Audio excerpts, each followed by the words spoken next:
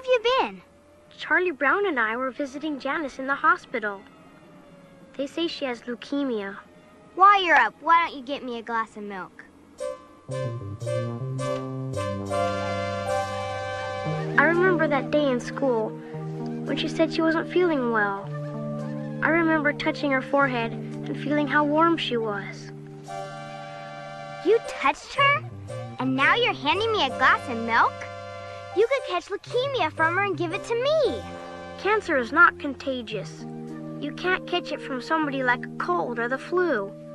She probably got it because she's a creepy kid. Janice didn't get cancer because of something she did wrong. It just happened. Well, anyway, take this milk back. I don't want it. No, thank you. I don't want to catch your crabbiness.